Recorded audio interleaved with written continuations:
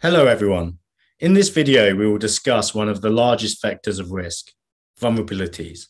In particular, we will discuss one of the often overlooked issues with CVSS, which is speed of scoring. Not many people are aware, but CVSS scores take an average of 19 days to be assigned to a CVE after the vulnerability is announced. However, when you contrast that with the fact that threat actors typically will create a POC exploit code within the first 24 hours after a vulnerability has been announced, you are giving them an unnecessary advantage if you're using CVSS to prioritize your remediation. This problem is especially acute on internet-facing assets. However, you also need to take the assumed breach approach. When you consider the average dwell time is roughly 200 days, you must assume that someone is already in your network waiting for their next move. A new vulnerability and associated POC code may provide that opportunity, creating immediate risk to your internal assets too.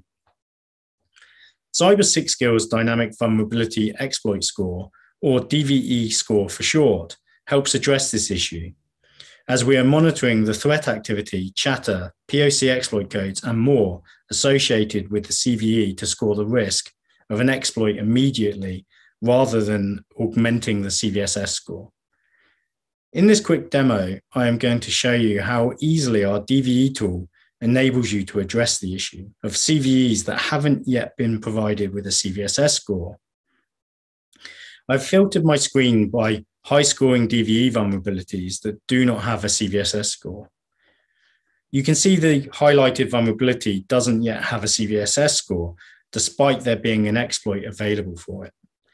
If we drill down into this vulnerability, we see that this record has never been updated on the MVD site.